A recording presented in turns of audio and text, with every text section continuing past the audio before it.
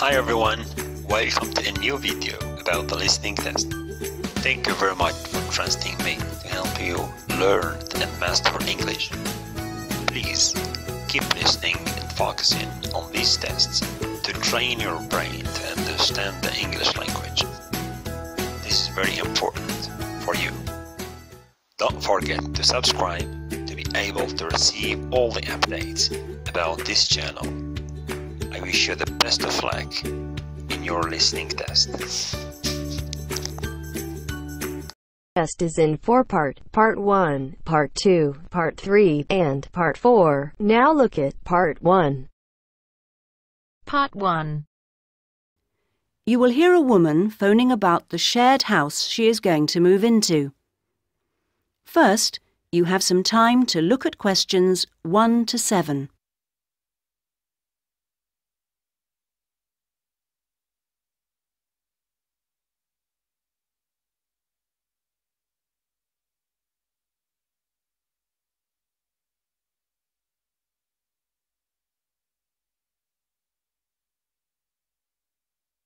You should answer the questions as you listen, because you will not hear the recording a second time. Listen carefully to the first part of the conversation and answer questions 1 to 7. Hello? Hello, this is Hilary. I'm calling about the house. I'm moving in next week. Oh yes, Hilary. This is Judith. I met you when you came to look at the house. Yes, I just had a few more questions I wanted to ask. Of course. Well, first, about the rent. I realise I didn't check what it included. Yes, that's important. It includes most things.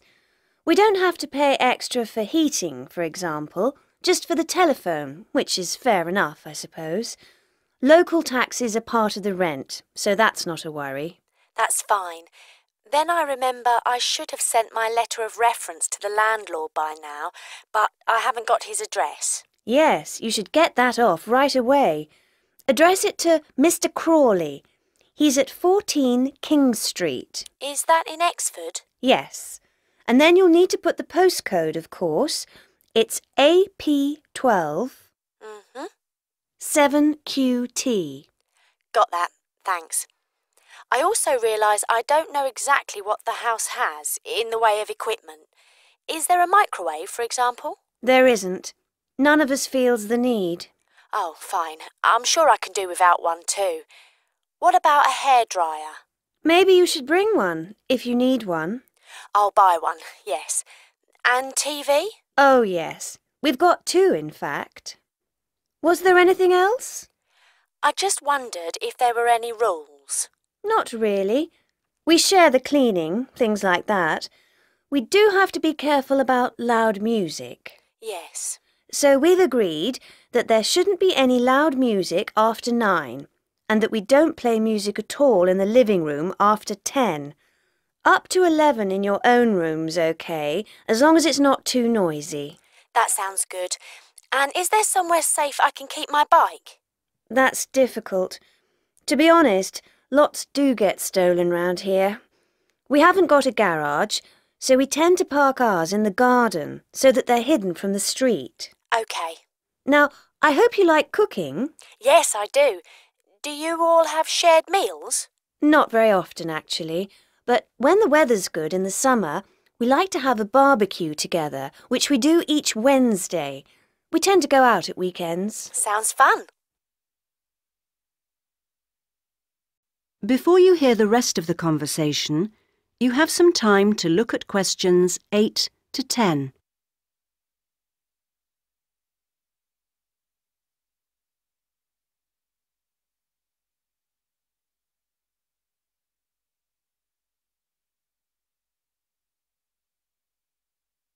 Now listen and answer questions 8 to 10. Are you familiar with this area? A bit. Actually, there are a few things that I'd like to know the location of. A bank, for example. Yes, there's one quite close. You just go up to the junction near the house, the one where 4 roads meet, and go straight ahead and then take the second left. It's a little way down there on the left-hand side. That's convenient. Another thing is that I'd like to check my emails quite often. I was wondering how far away an internet cafe was. Well, there are a couple actually, but one's much cheaper than the other. The one I use is very handy. You just go up to the big junction and then, well, I go straight ahead and then turn right so that it's on the right-hand side. Fine. And one last thing. Uh-huh. I need to go to the post office quite often. I'm hoping there's one quite close to the house. You're in luck. You'd walk up to the big junction and then, if you want a nice route, take the street that's slightly to the right. Then you'd want the second left and you'd find it on the right side of the street. Well, it all sounds great. So, we'll see you in a couple of days' time? Yes. OK. Bye. Bye. That is the end of part 1. You now have half a minute to check your answers.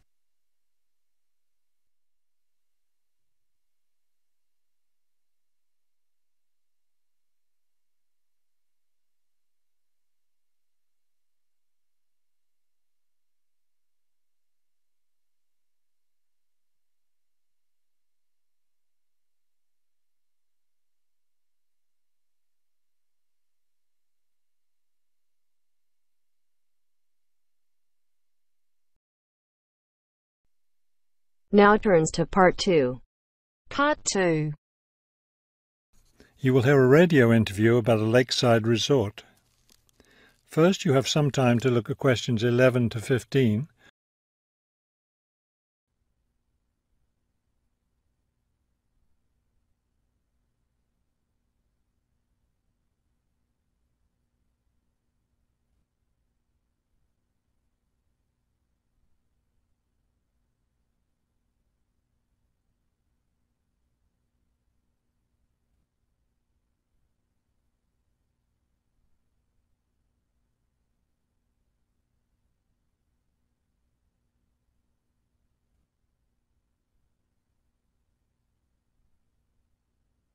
As you listen to the first part of the talk, answer questions 11 to 15. Good afternoon, and welcome to today's show. The warm months are with us, and many of you are getting ready to plan vacation trips. To help you with that, we have a special guest today, Robert Sampson, director of the Golden Lake Resort. Robert, I understand Golden Lake is a popular place for families to spend their vacations. Yes, families enjoy spending time at Golden Lake. Many come back year after year. We have a spectacular location and fun activities for both children and adults. Could you describe for us some of the activities available at Golden Lake? We have a lot of water activities, of course, since we're right on the lake. We have a pleasant sandy beach for swimming. We also have canoes and sailboats available, and many of our guests enjoy boating on the lake. I imagine water skiing would be popular among your guests. Actually, we don't permit water skiing in the resort area. It can be dangerous for swimmers and for the canoeists too. We do have a great location for fishing, though, and you'll often see guests fishing from our dock or from the canoes. That sounds very relaxing. What about activities on land? Do you have facilities for tennis? We had tennis in the past, but the courts fell out of repair, and since we found that most of our guests weren't interested in the game, we closed the courts down. So that's no longer an option. And naturally, because of our location in the woods, we don't have an adequate area for a golf course. But I'd like to let your listeners know that we'll be adding a new activity this year. We've made an arrangement with the local stable, so now we're going to have horseback riding available for our guests. We've created several riding trails around the lake. That sounds lovely. Now, what about rainy days? What can your guests do when the weather's bad? We have a games room and a crafts room. When the weather's rainy, some of our very talented staff members offer arts and crafts classes for all ages. What fun! Do you offer any other classes or activities? Before you hear the rest of the talk, you have some time to look at questions 16 to 20.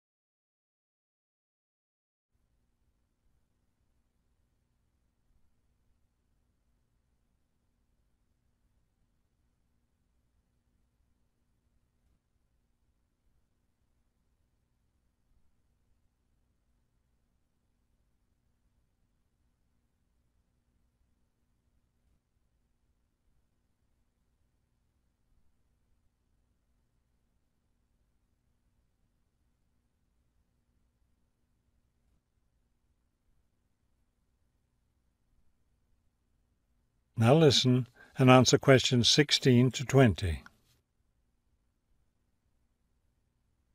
We have a weekly schedule of evening activities which anyone can attend if they choose. Every Sunday we show a film, always something that's suitable for the whole family. Monday's my favourite night because that's dessert night. Our cook prepares a variety of desserts and we get to taste them all. I'd like to be there for that. Yes, it's great. We get more serious toward the middle of the week. Our discussion night is on Tuesday. Discussion night? Yes, we discuss different current events depending on what's happening that week in the news. Then on Wednesdays we have lectures. We invite different experts to talk about local history or nature topics. This is actually one of our most popular evening activities. We found that our guests are really interested in learning about the local area. It sounds quite interesting. Yes, we've had some excellent speakers. Thursday nights are totally different because that's when we play games. That's especially fun for the children. The children love Fridays too because that's talent show night.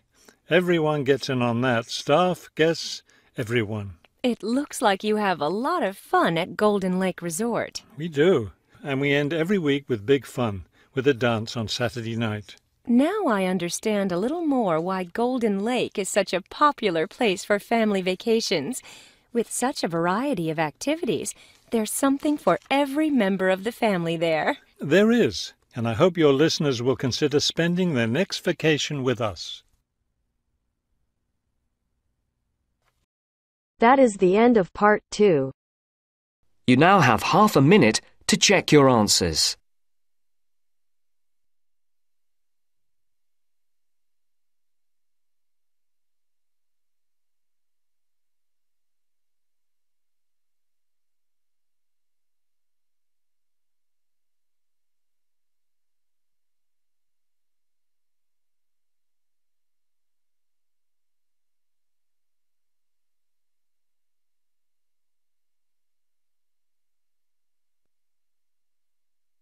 Now turns to part 3. Part 3. You will hear a talk given by Kate Tomalin on the history of technology. First, look at questions 21 to 23.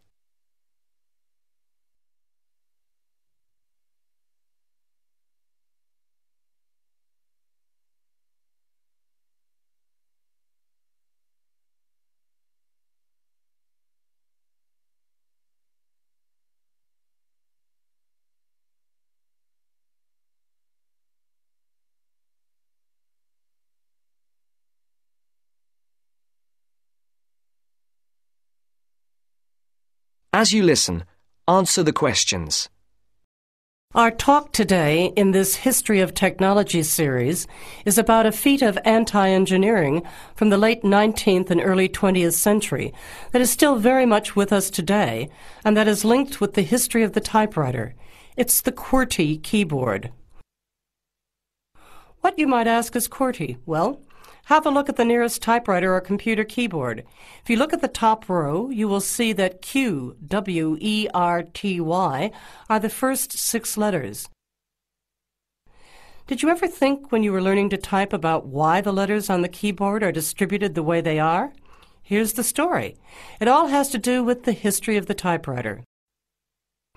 Typewriters existed since the early 1700s, but the first commercially practical system came into being in 1873.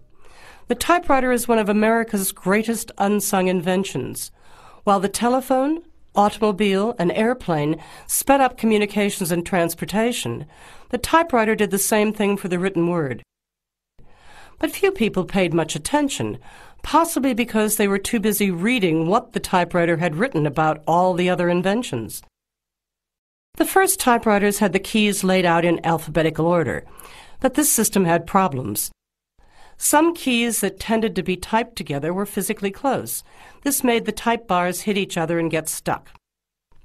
Typewriters in 1873 jammed or got stuck if the keys next to each other were hit in quick succession.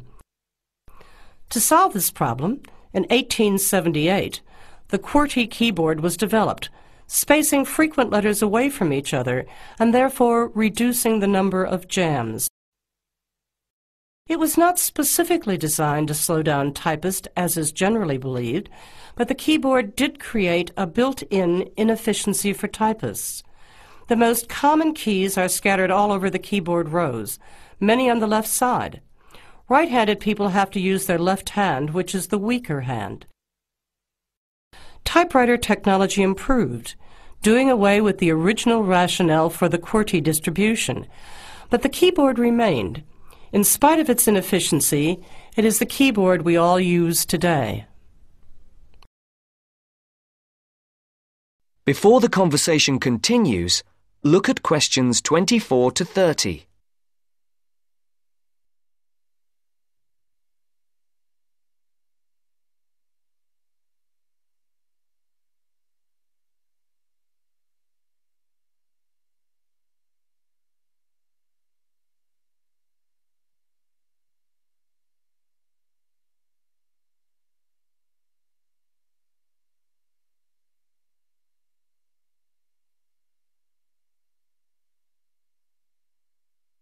Now listen to the second part of the discussion.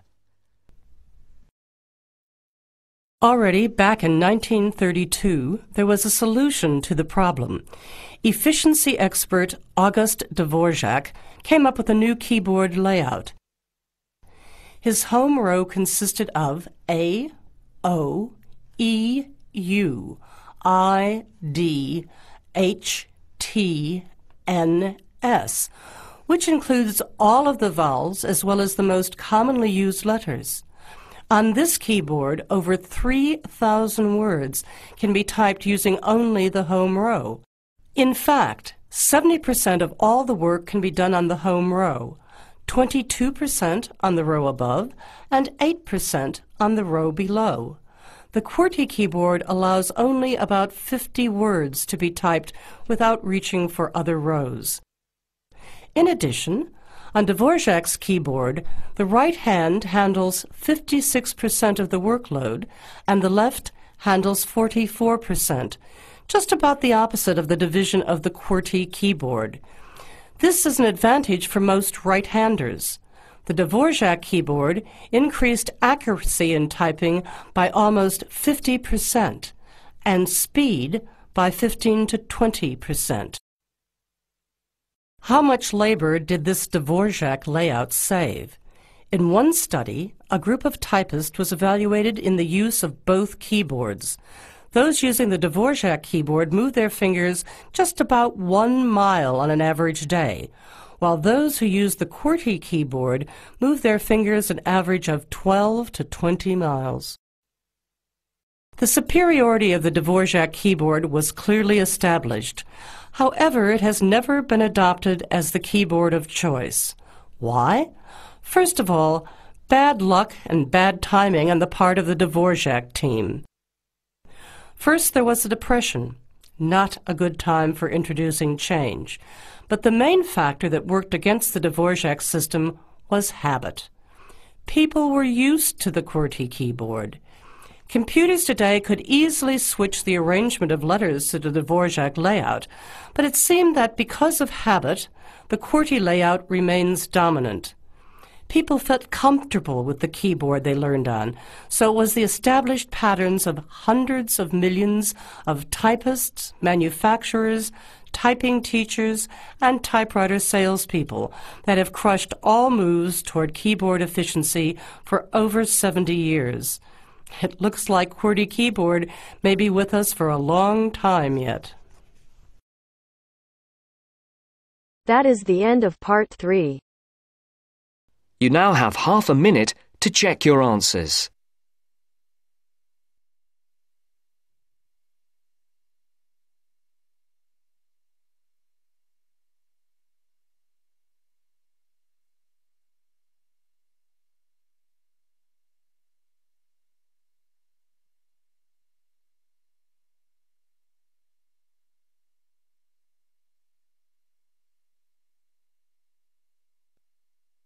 now turns to Part 4.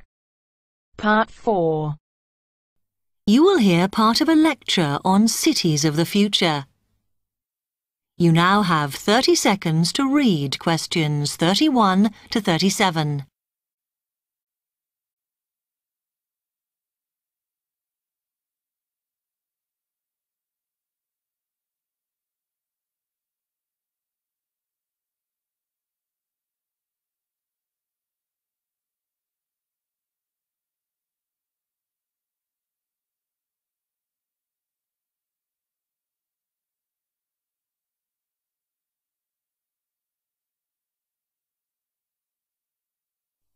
OK, we've been looking at how societies will develop in the future and at the increase in the size of cities. So I want to talk to you today about the key considerations in these cities of the future.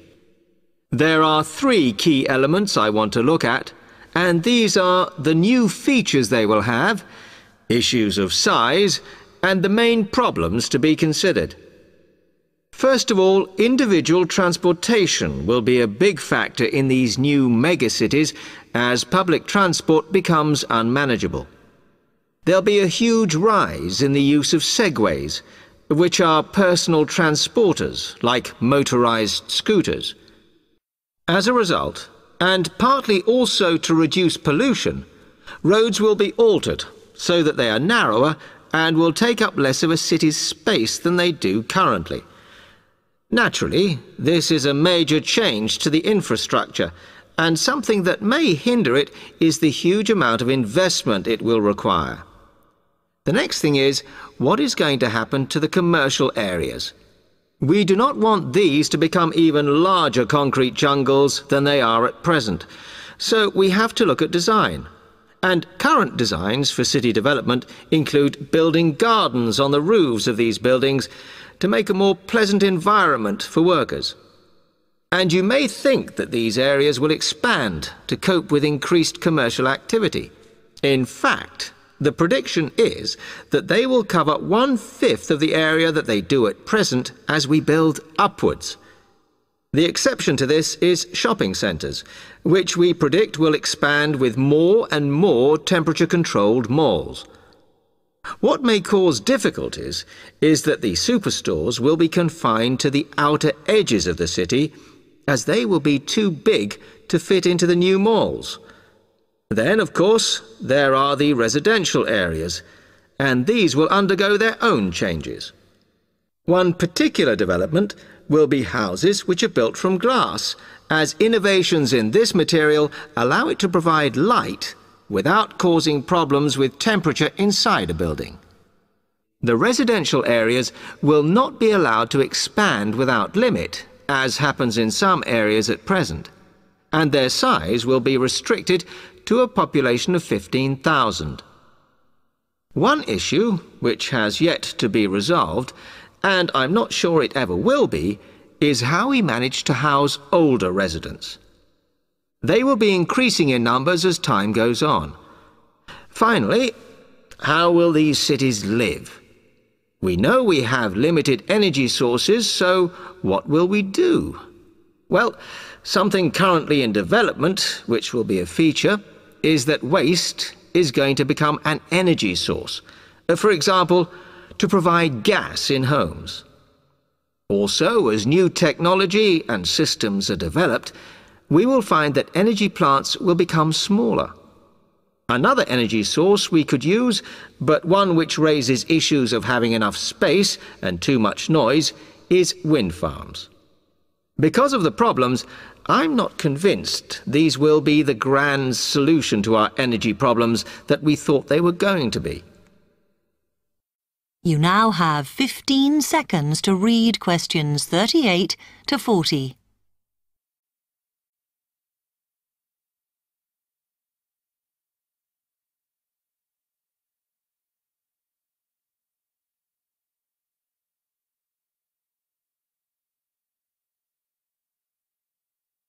Now, moving on to looking at the social aspect of cities, we need to look at housing and how people will live. Cities currently have flats in the centre, populated by single people and wealthier residents, and families tend to move to the outskirts. In the future, the centre of cities will see a dramatic change. We will see many more examples of cooperative buildings.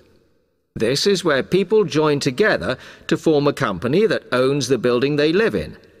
And despite continuing shortages, there will also be a rise in the provision of retirement homes in city centres so that the elderly can have easy access to hospitals and shops. Recently, we have seen a levelling off in the growth of private housing, and I think that will not change. But we are likely to see more social housing, as far fewer people will be able to afford to own their own homes. OK, now, if anybody has any...